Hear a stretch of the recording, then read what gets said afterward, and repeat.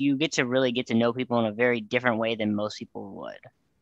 Right. And I think people in our line of business, there's a certain, to me, personal respect because Mm, you are mm, in their home, you are in their lives. You're in mm, it for probably a shorter amount of time if you think about mm. it, but it's the most personal thing that has to happen, and that is the Yeah. moving of your possessions. Plus, it's also one of the most expensive investments they'll ever make, if not their True. biggest. True. And Yes. so, and I've learned, yeah, with like anything to deal with money, a lot of people like it. I don't know, brings a lot of anxiety, or it. I feel like a lot of times it brings like a more extreme version of themselves sometimes. Yeah, and while some are more educated on that Mm, aspect of it, there are mm. some people that really they get it, but they don't have time to because of their lives. Yeah, You know, the kids, the families, their work, whatever they do, they just don't have time to go through and walk through everything. yeah. I mean, it's there's a lot of steps. Like you Yes. said, it like to listing or buying, and it's also important that you're just like in that niche because Hmm. things keep changing, and it's just like these little things that like if you're not in it, you're just not gonna know.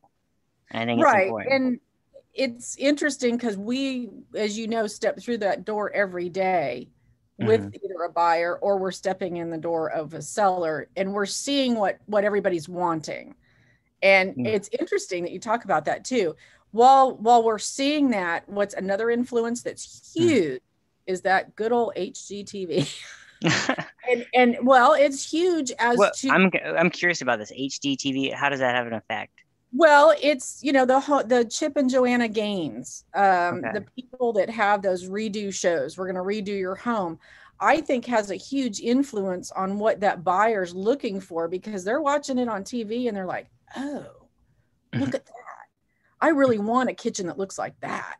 Well, so then if the homeowner's sitting there selling and has done that to their kitchen, because that's what they want to do and they Mm. enjoy it, and then all of a sudden they go to sell it, those buyers start to gravitate toward that type of kitchen. Where else did gray beige come into gray and white Mm. come in for so long and everybody's doing it? And Yeah. they put the vinyl plank floors down and we're doing a white kitchen and the walls are Mm. gray and the trim is white, white. It Mm. it it was this phenomenon that I think came from more of a TV thing. Yeah. And then it comes into our homes and then what we're selling and what we're seeing the buyers see. Mhm. So it's kind of a big deal when, someone came to you today and say, hey, I want to put black cabinets in. You might go, oh, wait a minute. Not nobody's Yeah. looking at black cabinets right now. They're Yeah. really looking for what we're hearing from our buyers are Mm. more lighter cabinets or something like that. Yeah. So it's a trend that I think kind of comes from more of a Okay. media driven. Okay, that makes sense. There's all these like home improvement shows that exist.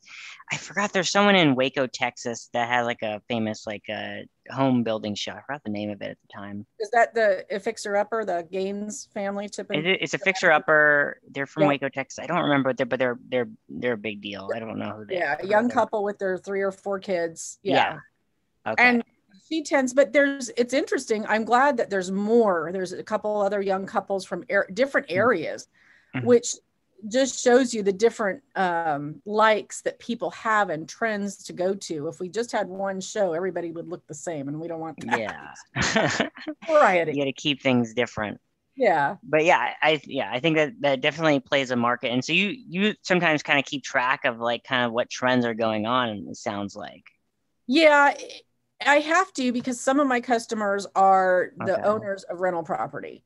So when they Oh, get okay. done with the rental property, it's then how do we turn it over to get something that's marketable out there and what everybody's looking for. And as much as a buyer says, well, I don't mind fixing something up, you and I both know a buyer has enough on their head and enough stress going on, finding a loan, moving, everything going on. They just want a good, clean home to move into with it. They don't have to sit there and, put new flooring in or new drywall or something pretty major. So as long as they've got something that is conducive to what the buyer's looking for, I think the buyers like love this house, great floor plan, great neighborhood, looks clean Mhm. and ready to go. Awesome.